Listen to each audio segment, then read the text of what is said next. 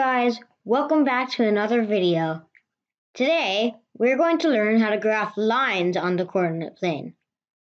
These lines are also called linear functions. Last time, we learned how to graph points on the coordinate plane, and you're probably going to need to know how to before watching this video. So if you haven't already, go check out my video on graphing points. So, let's get to graphing lines. Let's say we have this coordinate plane, just like last time. In order to graph a straight line, you're going to have to graph 2 points first. You can see that we have 2 ordered pairs here, and what we have to do is graph both of them and draw a line through them. Let's say we have the ordered pairs 2, 4, and 1, 5. First, we have to graph both of them.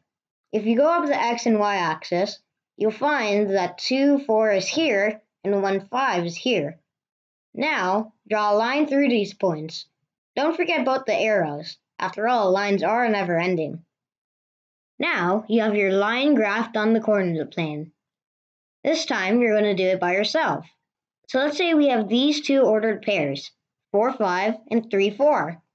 Go ahead and pause the video to try to graph these ordered pairs into functions.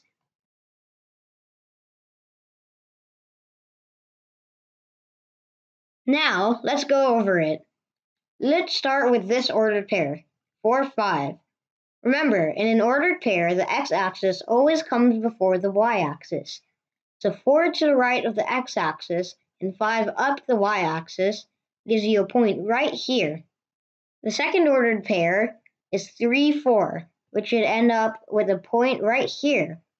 Now, take these 2 points and draw a line through the middle. So that's what you should have gotten as a function. That's it for today. Next time on this topic, we will be discussing how to find the slope of a function. Thank you for watching. Hopefully you learned something new, and I'll see you in the next video.